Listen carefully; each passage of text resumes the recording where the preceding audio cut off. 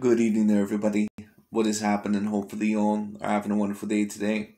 So, I thought that I would kind of review this video overall by Dante's Boxing Nation because I found it particularly interesting. And the reason why I decided to review this video compared to other videos is because I think that this is really the perfect video to kind of review for this subject because we're not only going to be talking about Errol Spence Jr. versus Terence Crawford in this video. We're also, in my opinion, going to be talking about who is going to be the future #1 pound-for-pound fighter within the next few years. And of course, that is probably going to entail not only Errol Spence Jr. and Terence Crawford, but Canelo Alvarez, debatably Alexander Usyk and Tyson Fury as well. And maybe a few other contenders that maybe I think could possibly get there as well. But anyways, of course, a lot of people have been lately talking about this Terence Crawford versus Errol Spence Jr. fight. And I think, of course, that this is a colossal fight. I think that this is a great fight. And this is going to give me an opportunity to not only talk about a multitude of the pound-for-pound rankings that I have, but it's also going to give me an opportunity to talk about more of the business side of boxing, especially when we talk about a possible Terence Crawford versus Errol Spence Jr. fight. And what are Errol Spence Jr. and Terence Crawford going to have to do, in my opinion, to become the #1 pound-for-pound fighter in the sport of boxing, or at least debatably be there? Because Canelo Alvarez, in my opinion, as of right now, he is the undisputed #1 pound-for-pound boxer in all of boxing. And of course, a certain amount of people, they'll disagree with that. But just taking a look at his resume, just taking a look also at his skill set and a certain amount of other things, I don't really think that there's any doubt about it. But anyways, Dante's Boxing Nation, he's going to be talking about this fight. Let's get into it. Like anybody else. Is that the #1 fight you want to see? To me, it is, yeah, because they both up and coming, they both young, they both got their physical, their career. That's why we at our primes. It's not wait till y'all get old. It's not we at our primes. All right, guys, so you just heard what Roy Jones said. And just for the record, he has not retracted what he said since he said this. I felt this was a perfect time to talk about what Roy Jones said because I never made a video on what he said. So Roy Jones, he says in order to become pound-for-pound the best fighter in the world, he's talking to Errol Spence, he has to fight Terence Crawford. Now, one of the most important things you need to know. Well, just to talk about that real quick, I believe for either of them, Errol Spence and Terence Crawford saying, for either of them to become the #1 pound-for-pound fighter in the world, or at least debatably, they're going to have to get that win over each other. There's no other win in the world, in my opinion, that can put them as the #1 pound-for-pound fighter. It just is what it is. You know, because both Errol Spence Jr. and Terence Crawford, they are clearly in the top 10 to top 5 pound-for-pound, in my opinion. So they're going to have to get that win over each other if they want to be in the top 5 pound-for-pound. I would say that, you know, which one more likely would to surpass Canelo if Canelo Alvarez overall, to surpass Canelo as the debatable #1 pound-for-pound fighter. I would say that if Terence Crawford would get the victory, that more than likely he would have more of a debate because he has more work within other weight divisions. Errol Spence Jr., if he beats Terence Crawford, of course, he can debatably be the #1 pound-for-pound fighter. However, he does not have work in other weight divisions like a Canelo Alvarez. So I do think that Terence Crawford more than likely would have the better chance, but we'll see all in all what happens. Notice Roy Jones didn't say anything about a split. He didn't say, oh man, but you know, Terence has to agree to this. He's saying, I want to see the fight. The fight needs to happen. You know why? Because this is how boxing fans, real boxing fans, think. Well, you know, yes, that is how boxing fans think. But most boxing fans, most people in general, don't really have the scope, you know, really understanding overall the business of boxing and the business of sports, you know, in general.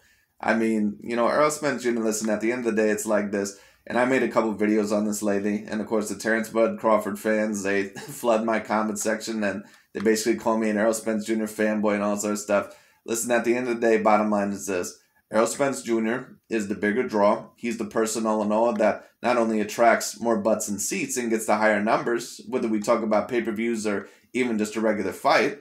But on top of that, Errol Spence Jr. is giving Terence Crawford the opportunity to fight for the majority of the belts. And on top of that, he has usually faced competition when they were A-grade. He's already fought the majority of the A-grade fighters in the welterweight division. There is no debate. If Terence Crawford wants to take this Errol Spence Jr. fight, he is more than likely going to have to accept a 60-40 split. It just is what it is. Now, a certain amount of people, they'll comment and they'll say, well, you know, the fact that you say that, you know, it proves that Errol Spence Jr. is afraid of Terence Bud Crawford because, you know, people don't ask for, a split, or they don't just discuss a split unless they're scared. Well, let me say this, you know, does Errol Spence Jr. realize that Terence Bud Crawford is a different type of fighter? Does he realize all in all that Terence is a very big threat? Yes, he does. And I think that that's a big part of the reason why he is asking for a 60-40 split. But he has every right to do that. It's the same thing what Oscar De La Hoya did against Floyd Mayweather Jr. It's the same thing what Floyd Mayweather Jr. did against Manny Pacquiao and Miguel Cotto did against Canelo Alvarez. And if you want to fight that bad, you must realize when you're the A side and when you're not the A side. It just is what it is. And Terence Bud Crawford is not the A side here. And 60-40 is not some lucrative deal. It's not something that is completely unfair or out of the ordinary, you know, because Terence Bud Crawford, you know, and I said this, you know, and someone in my comment section said, well, Errol Spence, he's not that big of a draw because he only gets about 250,000 pay-per-view buys, you know, in his last fight. And, you know, that's not good. That's basura is what he said, which pretty much means trash. And, you know, I get it, but we're not comparing Errol Spence Jr.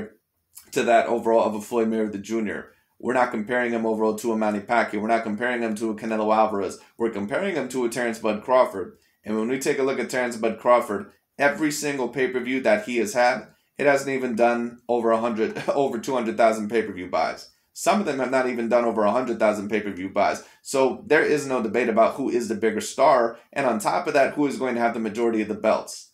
So at the end of the day, Errol Spence is bringing more to the table than what Terence Bud Crawford is. So Errol Spence Jr. is looking at it and he's basically saying this is a potentially dangerous fight overall. And if one of us loses, you know, I'm making sure overall that I'm getting the majority of the paycheck here, because with any dangerous fight like this, or with any fight overall that is a 50-50 fight, any loss that you have in your boxing career, that is money out of your bank account. That is money overall out of your paycheck, I should say, because especially in boxing, the more you lose, overall, the less value that you usually have. Now, there's certain fighters that can lose multiple times and their value still will be very, very high, but very rarely. You know, those are the fighters like a Manny Pacquiao or some of those other fighters. But, you know, the usual guys, you know, especially maybe like a Terence Crawford or Errol Spence Jr., if they lose, you know, one time, they're still going to have a lot of value, but their peak value will never be the same. So at the end of the day, Errol Spence is saying, listen, this is a dangerous fight for both of us. I'm the A side. I'm going to get the money advantage here. It just is what it is. It's like if you take a look at football when it comes down to it. There's certain players that they have guaranteed contracts, or if they were to get injured, you know, they have this guaranteed amount of money. And some people may say, well, that's a bad business model, because why would an NFL team or why would a sports team basically give them a promised amount of money, you know, basically just in case they got hurt, because then they're just wasting money for a guy that could potentially get hurt. You know, sure, we can take a look at it like that, but at the end of the day, there's exceptions for exceptional people. You know, not every NFL player is going to get a contract like that. If you were to talk about, say, someone like a, my team is the Carolina Panthers. Let's say you were to talk about a wide receiver like a Robbie Anderson. Robbie Anderson isn't going to get a guaranteed contract. He's not going to be someone that gets this guaranteed amount of money overall, you know, for like, let's say $60 million for this certain amount of years, even if he doesn't play. Those are for the top echelon of players like Aaron Rodgers, you know, or Devontae Adams or Tom Brady. Those are the guys that can demand contracts like that, because at the end of the day, they're one of the top 5, top 10 players within the whole entire league when it comes down to it. So they can demand a contract like that. Because like I said, there's exceptions for exceptional people. And at the end of the day, they're saying, if you want me to stay in your franchise, all in all, you know, just in case I get hurt, I'm bringing you my values, I'm bringing you my health, I'm bringing you my productivity, and I may get injured on this franchise. If you want me to bring my talents here, when it comes down to it, you're going to have to give me a deal that is somewhat comfortable, that I think overall is my value. Now, some people overall may say, well, Terence Crawford believes that he's very valuable as well. Why does he have to accept the 60-40 split? Easy, because when it comes down to it, he's not the A side here. And he is not worth, in my opinion, a 50-50 split. Now, don't get me wrong, that doesn't mean that I don't want the fight to happen. But at the end of the day, Terence Bud Crawford, he is going to have to accept more than likely a 60-40 split. And that is not something overall that is out of the ordinary. That's not bending him over. That's not overall a deal that is completely out of the ordinary. Let's talk about another boxer, for example. We could talk about Saul Canelo Alvarez. You know, Saul Canelo Alvarez, if he were to face Artur Beterbiev next, Do you think if our P4P went in there and asked and said, okay, yeah, I want this fight to happen, but I want 50-50. Do you think that that would happen? Of course not. Because Canelo Alvarez knows that that's a very dangerous fight, and he says, no, we're not playing that because I'm the clearly bigger star. And to be honest with you, if our P4P versus Saul Canelo Alvarez happen next, Beterbiev might not even get 40%. He may get more along the lines of 30 or 20. Because Canelo, like I said, is the clear biggest star in all the boxing right now. So like I said, it's all about the value. It's all about taking the money when they can. That's why Floyd Mayweather Jr. asked for a 60-40 split over Manny Pacquiao. That's why Miguel Cotto asked for his A side of the money over Canelo Alvarez. And if you truly are that confident in yourself, Mr. Terence Bud Crawford, a 60-40 split shouldn't be that big of a problem. And then after you possibly beat Errol Spence Jr., at least in your opinion, then all in all, if you beat him and if Errol Spence wants a rematch, then you're the one that can stipulate the terms. You're the one overall that can say, okay, well, you know what? Before, you wanted to do this 60-40 bullshit. In fact, if you want to rematch me, hell, tell you what, we'll do 70-30.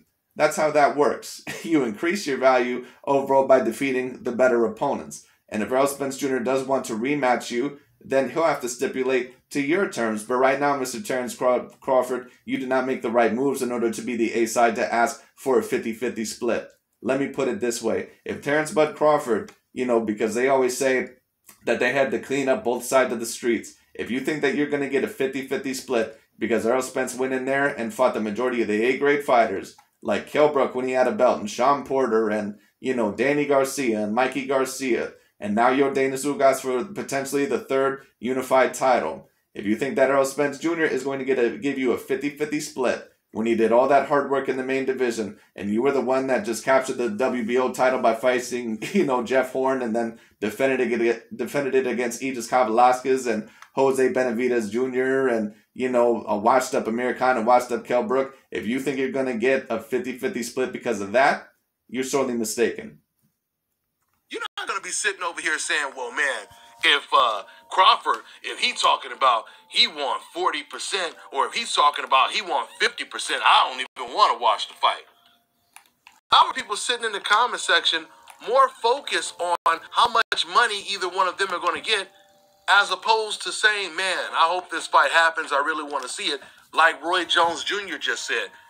I don't know if a lot of people are really saying, well, if there isn't a 60-40 split, I don't want to see the fight happen. I'm not saying maybe there isn't some people who are saying that, but are there really a lot of people saying that in the comment section, Dante, or did you kind of make that up overall to kind of prove your point?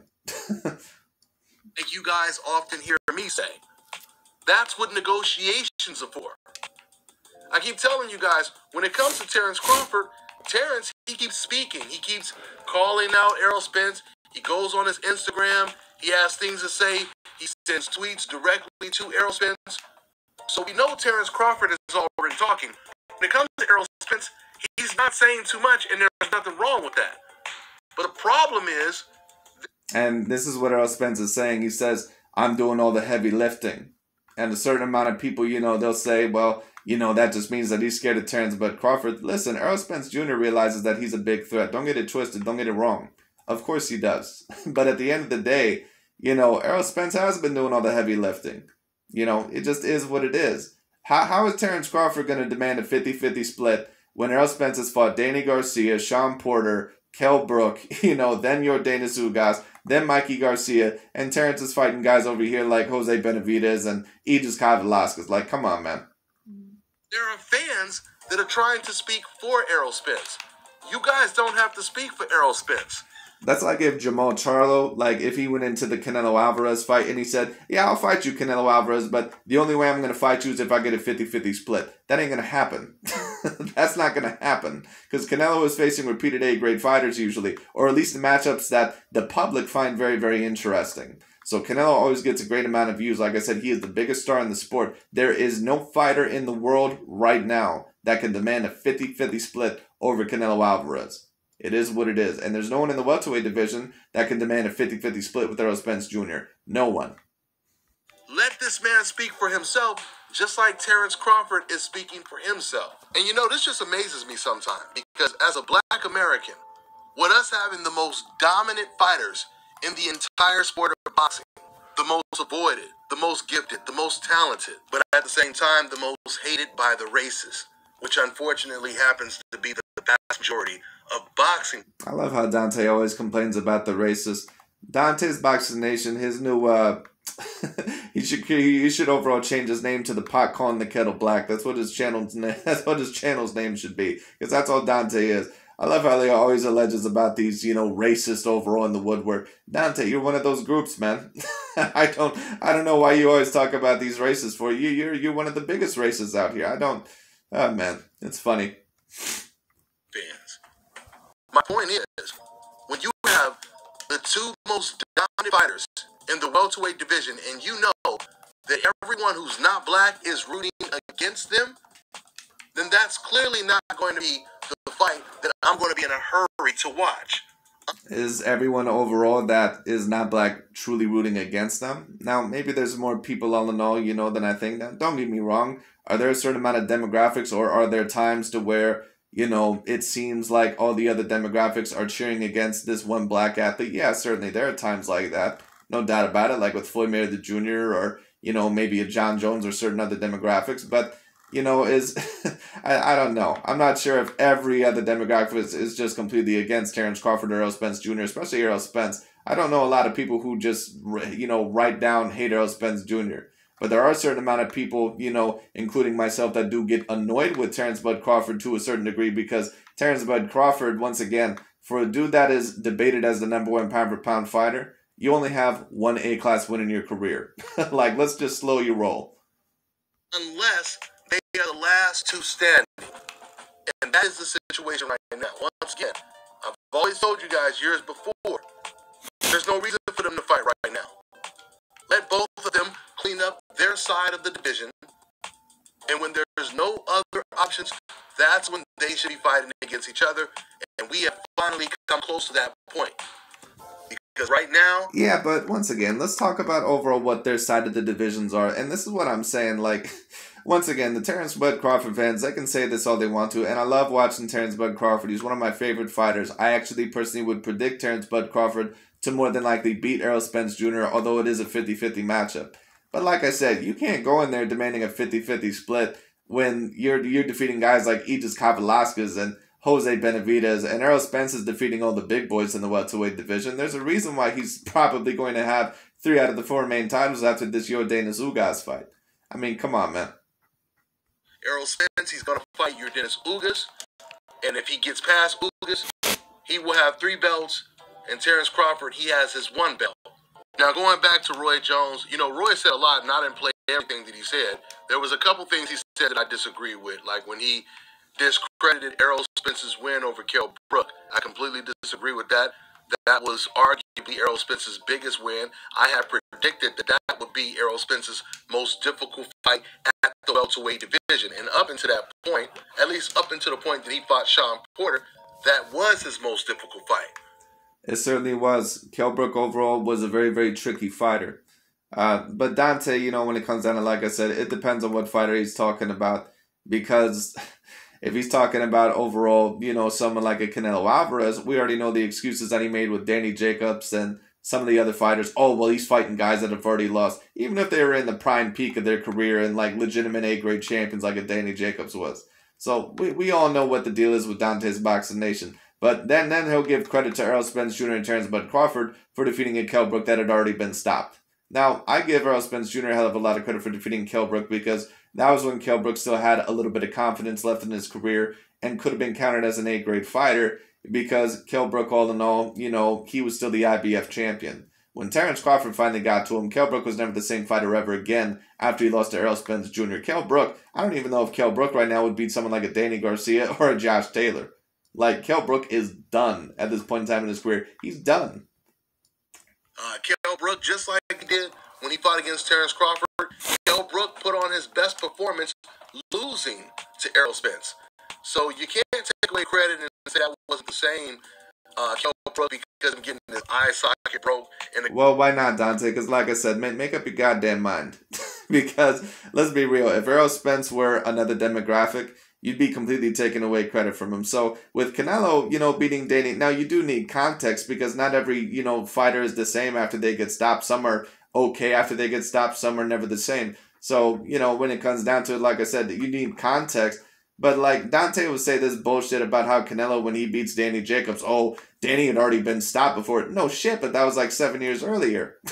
And Danny Jacobs improved to, you know, beat Peter Quillen. He had a very rough and tough fight with Gennady Golovkin. And then later on, Canelo would beat him, I believe, when he was the IBF champion. So, you know, it is what it is. But then with Errol Spence Jr. or Terence Bud Crawford, he gives them full credit. Or a Devin Haney or a Gervonta Tank Davis. Gennady Golovkin fight, because he was doing really well in the Errol Spence fight. In fact, he was winning a lot of the early rounds.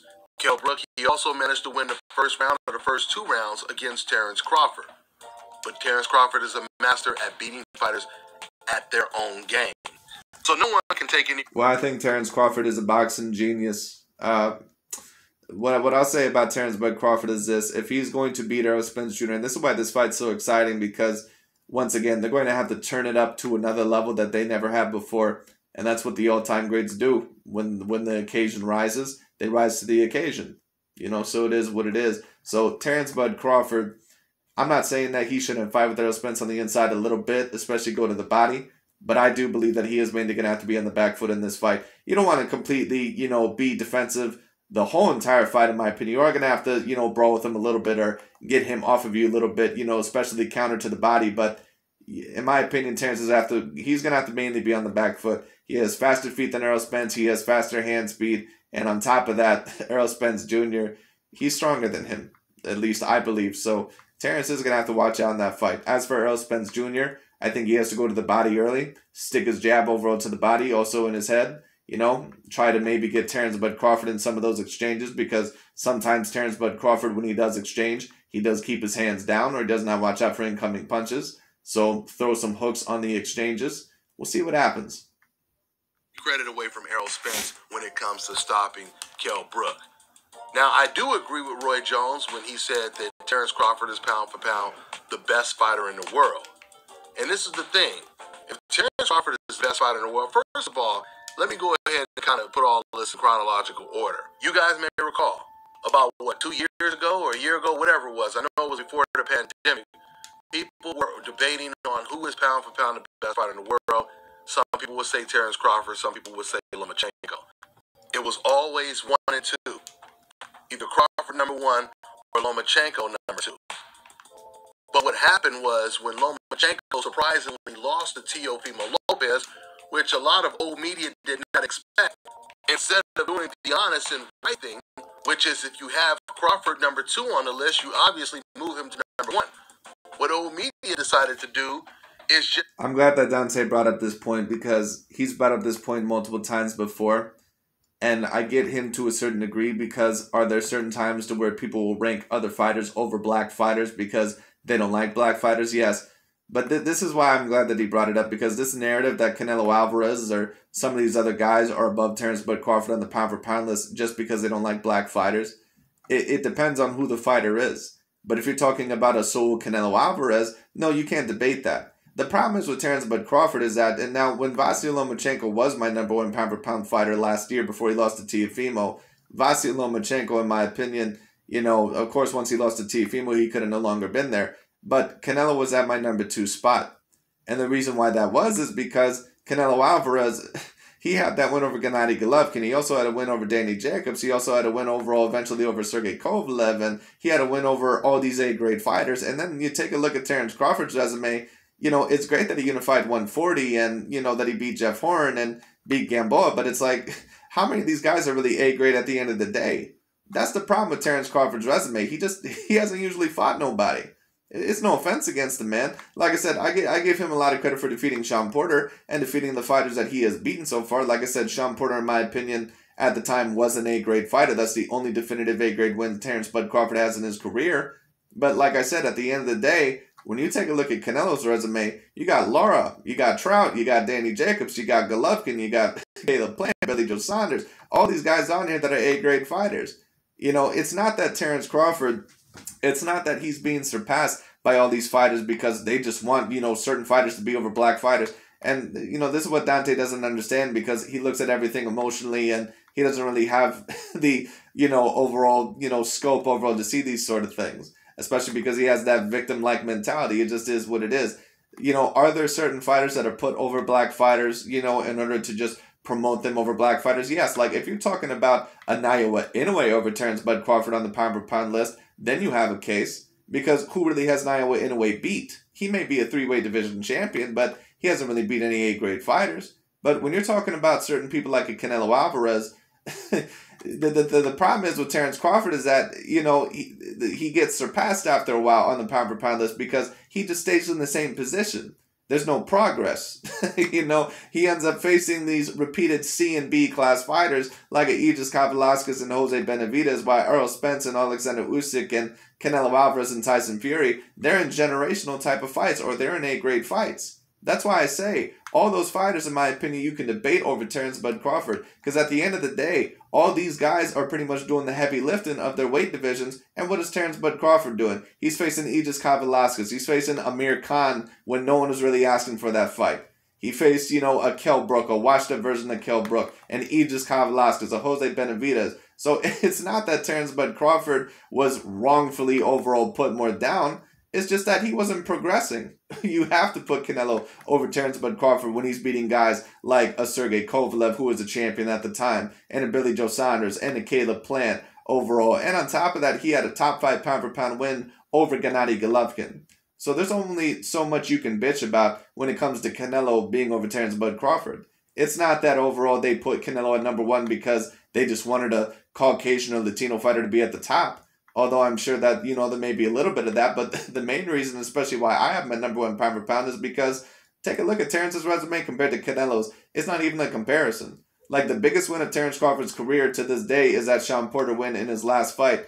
And Canelo Alvarez, I mean, that's pretty much just as big of a win, you know, at the time as what Caleb Plant or Billy Joe Saunders was. Now, some may debate that Sean Porter, all in all, is a better or a greater fighter than them.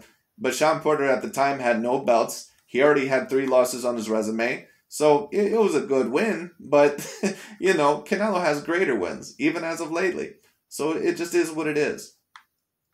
Just pull Canelo out. And then on top of that, you have Alexander Usyk that defeated Anthony Joshua, you know, which was a generational type of fight. It was, you know, 2 gold medalists going at it, and Alexander Usyk was able to beat someone that outsized him by like 20 damn pounds. You know, then you had Tyson Fury, who was able to defeat Deontay Wilder, and he's still undefeated. So he's like on that Andre Ward level because he defeated some of the great fighters of his division, like a Vladimir Klitschko and Deontay Wilder.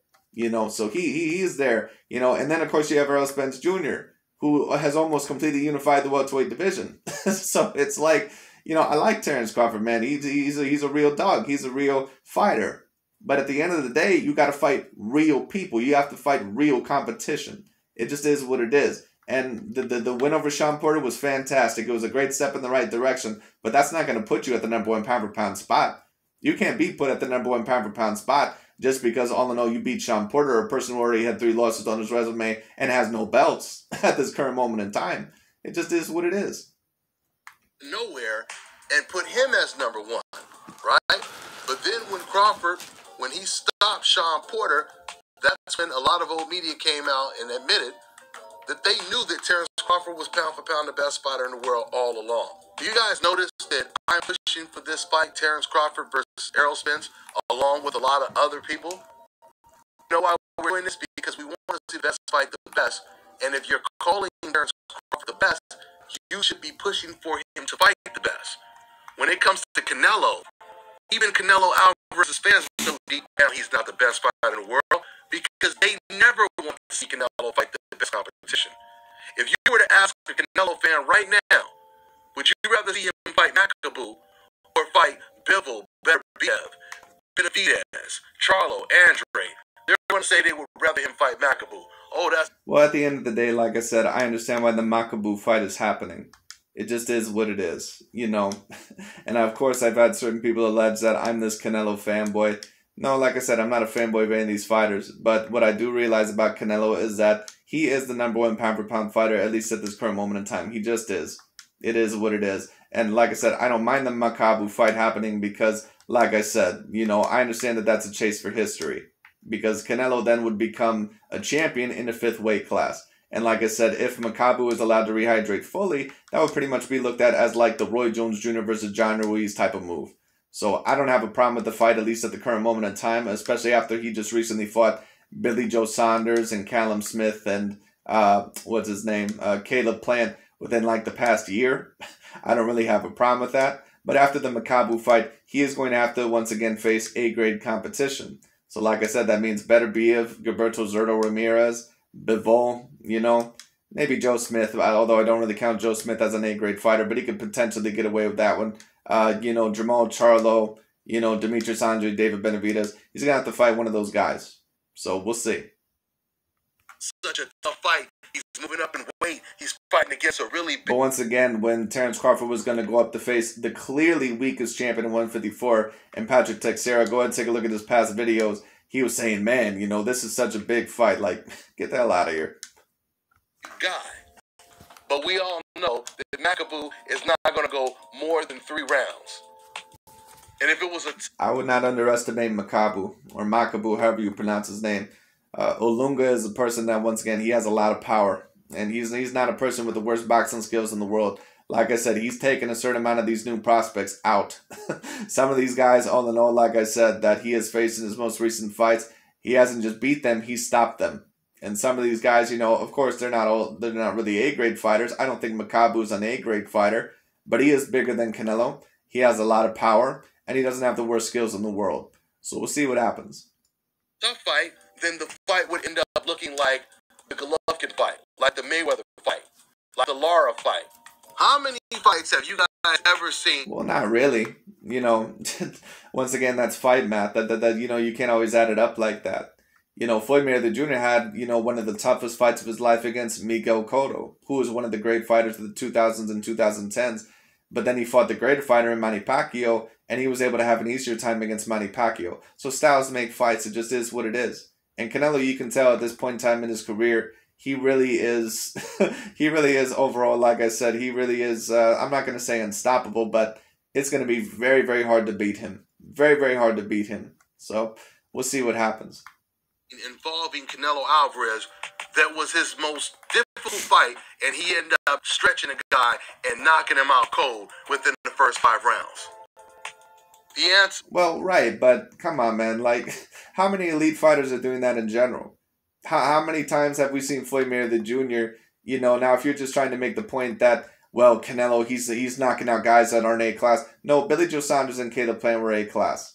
You have to give Canelo Alvarez credit for those fights, although he won't, but it is what it is, you know. But anyways, at the end of the day, I mean, if we want to talk about knockouts against A-grade competition, you know, I mean, Terence, he ended up getting the knockout over Sean Porter. I give him a lot of credit for that, you know. But has Errol Spence knocked out a lot of A-grade competition? No. The only A-grade fighter that he was able to knock out was Kell Brook, and really coming up of a Gennady Golovkin, you know, traumatic injury. So it is what it is, you know. As it was Sugar Ray Leonard able to knock out a lot of, you know, his A-grade opponents. You know, now I guess, you know, technically he did stop, you know, Roberto Duran, I guess, in that rematch, but that was more because Roberto Duran quit. But it is what it is. And, of course, he was able to knock out Tommy Hearns, who had, you know, a chin of glass. But it is what it is. But was he able to knock out Roberto Duran in the third fight? No. You know, was he able overall to knock out Marvin Hagler? No, he was not. Was Floyd able to knock out Miguel Cotto or Manny Pacquiao or Canelo Alvarez? No. So just because overall a fight may not look super duper tough just because they don't get the knockout, that doesn't mean that it's not a tough matchup. That doesn't mean that it's not a great matchup.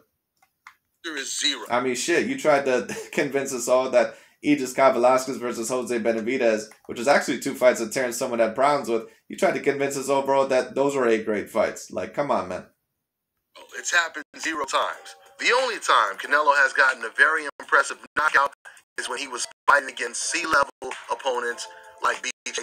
Saunders, like Plant, Durham. You expect me to believe that Caleb Plant and Billy Joe Saunders, 2 fighters that were extraordinarily talented and undefeated, you expect me to believe that those are C-grade fighters, but I'm supposed to believe that Aegis Velasquez and Jose Benavidez for Terence Bud Crawford, that those were decent opponents? Like, get the fuck out of here.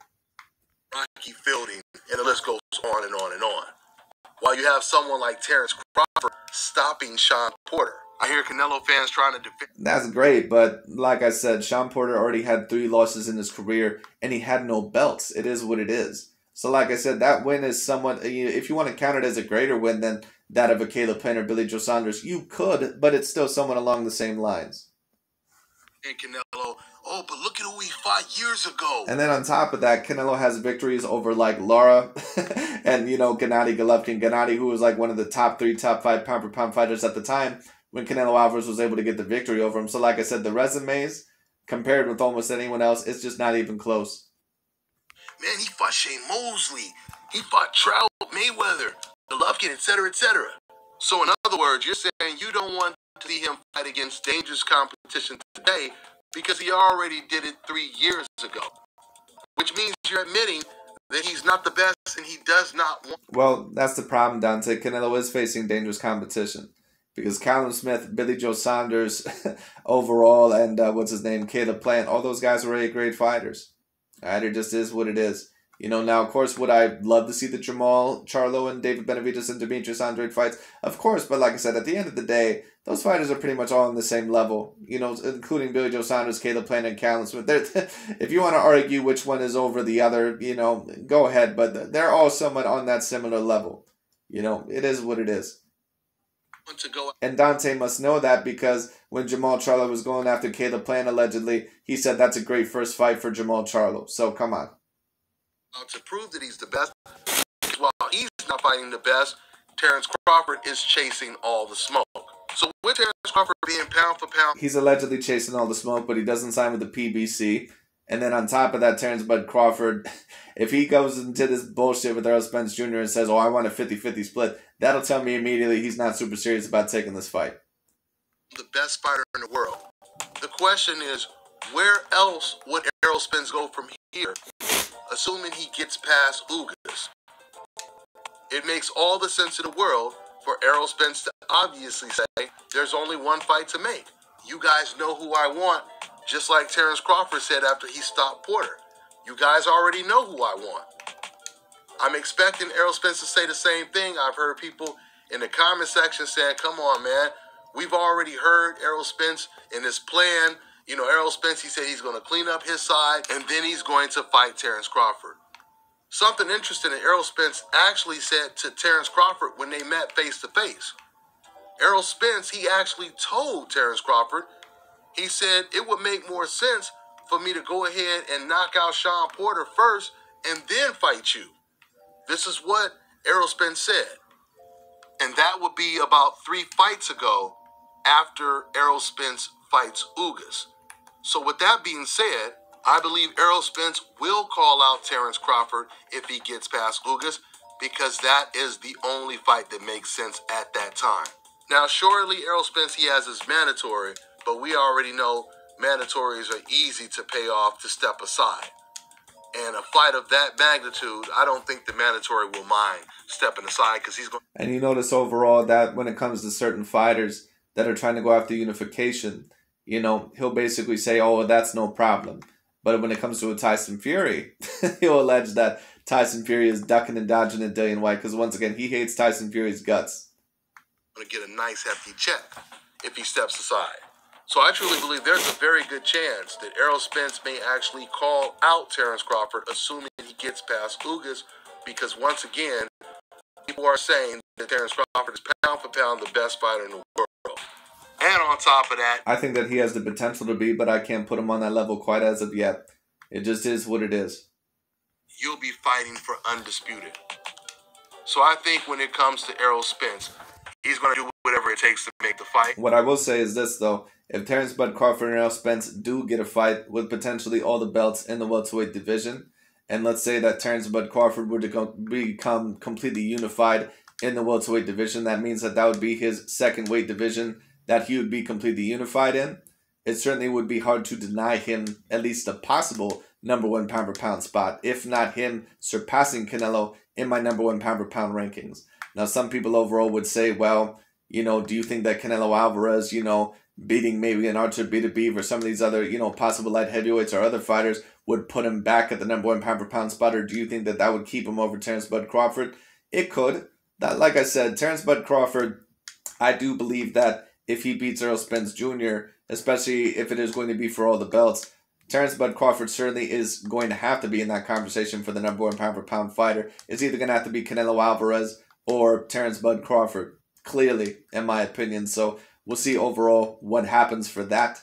But it is going to be hard to at least 100% surpass Canelo, at least 100%, because Canelo just does have so many A-grade names. And on top of that, he has so many other A-grade contenders that he could face. Terence Bud Crawford, I suppose, does too. But with Canelo, I mean, you know, especially if he goes on to beat Charlo Benavidez, especially Artur Beterbiev, who in my opinion, you could also debate as one of the top 10 pound-for-pound fighters right now. You know, like I said, that main war for #1 pound-for-pound spot is going to be between Terence Bud Crawford and Canelo Alvarez. That's if Terence Bud Crawford defeats Errol Spence Jr. And of course, if Errol Spence is able to beat Terence Crawford, he'll be in that conversation as well. But I would say that Canelo more than likely would beat him out on the #1 pound-for-pound spot, even if he does beat Terence, although he clearly would be #2 in my opinion if he does beat Terence, because Errol Spence just doesn't have any other work in any other weight divisions. So we'll see what happens. I truly believe Terence Crawford, he's going to definitely do whatever it takes to make the fight. Now, for boxing fans, at least the ones that I've seen in the comment section saying crazy stuff like, look, man, all I know is Terence Crawford, he better take the 40%. If he asking for half the money, then I don't even want to watch the fight because he don't deserve half the money. You're saying something like that, and you're... I don't even know who is saying that. Who is saying these things? I would need to see evidence of this. Now, maybe I'm wrong. I don't know. But, I mean, who is saying overall, well, if it's anything less than a 60-40 split, I don't want to see the fight. I don't know. Maybe Errol Spence Jr. fans that feel that maybe Terence Bud Crawford would beat him, and maybe they just don't want to see the fight because of that. I don't know. But at the end of the day, or they're trying to make excuses for Spence, but I don't know a lot of people who are saying that flat out. You're not even getting a percentage of the money. You're not even a part of Terence Crawford or Errol Spence's team, and you're making it seem like you care more about how the money is divided as opposed to the actual fight. The only reason you would say this is because you are worried the wrong guy may win. But like I said, I agree to a degree, but however, what I will say is this. Terence Bud Crawford, if he is truly interested in this fight, you know, he will accept the 60-40 split, because once again, he ain't getting the 50-50 split for this. We believe Errol Spence, he is going to step up after the Ugas fight, because that, once again, is the only fight that makes sense. Unless Errol Spence is going to end up fighting against Virgil Ortiz or someone like that. This is the biggest fight in the sport of boxing right now. Errol Spence versus Terence Crawford.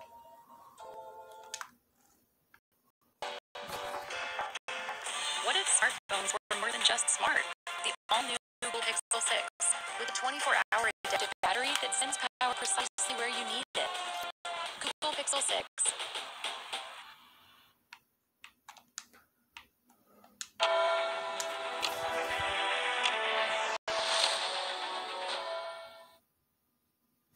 Boxing right now. Errol Spence versus Terence Crawford. And I know a lot of you guys really don't want to see it deep down, but I got bad news for you. It's pretty much inevitable. It's either going to happen now at 147 or it's going to happen really soon at 154, because both fighters are planning on going up in weight. They're going to both move up to 154, and then Jaron Ennis is going to take over and become the new generation best fighter at 147. Well, hopefully, if Jaron Boots Ennis does become a serious threat, hopefully we will see Terence Bud Crawford or Errol Spence Jr. fight him as well. But it'll be very, very interesting. I'll close out with saying this. I can guarantee you right now, the stuff that you guys hear on the internet with people once again trying to say, we not going to take no 60-40, we not going to take 50-50, making it seem like they're a part of the negotiation process. I'm telling you guys right now, if this fight doesn't happen, it won't have anything to do with a split. But once again, the funny thing is, I highly doubt that. There's been a lot of fights actually that have been broken up because the negotiations could not get agreed upon because of a money split. All right, it is what it is. That's the reason why it took Mayweather versus Pacquiao so long to make overall, at least when the negotiations started. So it is what it is. I'm seeing certain people in the comment section, they're making it seem like if Errol Spence did accept a 50-50 split, if they had Errol Spence's number, they would call him and would be begging for him. No, man, don't take the 50-50. Make him take 40 or don't give him a fight at all. This is the way they're talking, which clearly proves they're hoping this fight does not happen for obvious reasons. I'm on to the next one, y'all. I understand your point to a degree, but like I said, I really would not care all in all if it's a 50-50 split, but what I am saying is this. If Errol Spence Jr. does demand a 60-40 split, I do understand all in all, why he would ask for that. And he would have the right to ask for it. So it is what it is. Anyways, that's really about it for today. Thanks so much for watching, and I'll talk to you all later.